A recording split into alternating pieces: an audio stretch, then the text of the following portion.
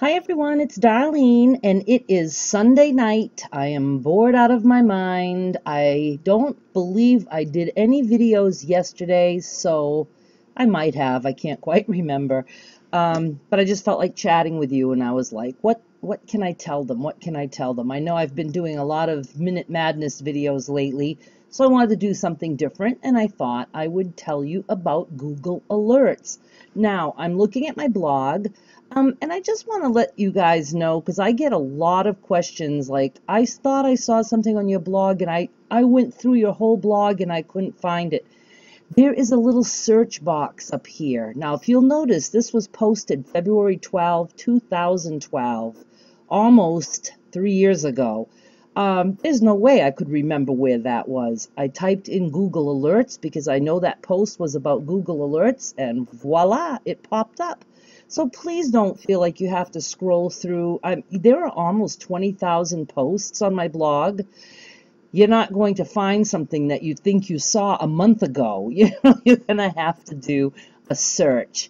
And it's the easiest way. It's not a perfect system, but it certainly will help you out. Because when you guys say, I thought I found this or I thought I found that, can you find it for me? I search. I don't know where it is, and I don't post all the things on my blog. I have 5 helpers. So, if you ask me to find something for you, I'm just going to go here and search. And you can do that all by yourself. Okay, so let's get back to Google Alerts. Google Alerts, it's a very simple, quick, and easy thing that you can do through Google. Like, for instance, type in a name of somebody that you are interested in knowing if they happen to do something that pops up in the news.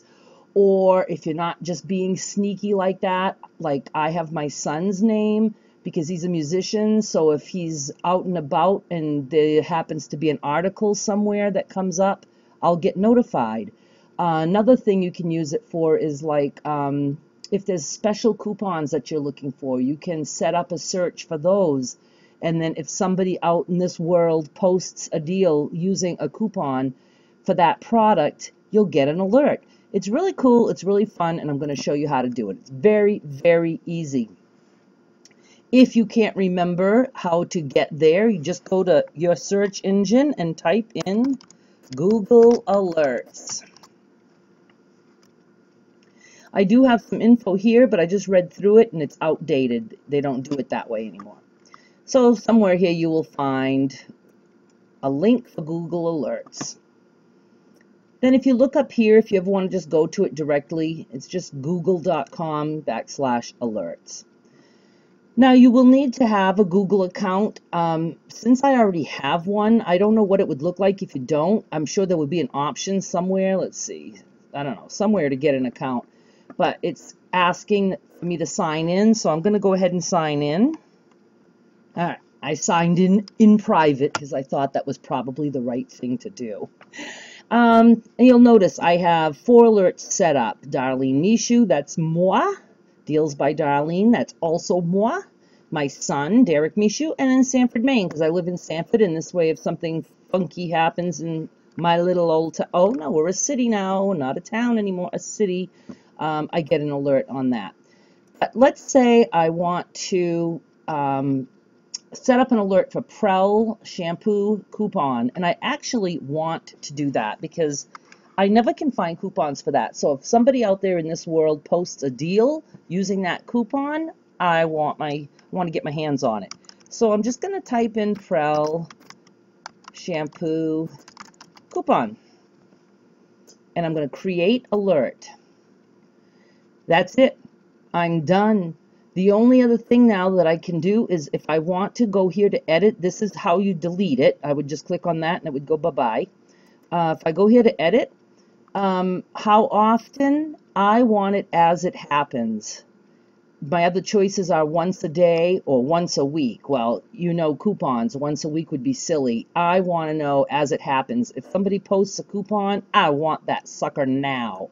So I'm going to go with as it happens. For other things like names and things like that, I can do daily or once a week, doesn't matter. Sources.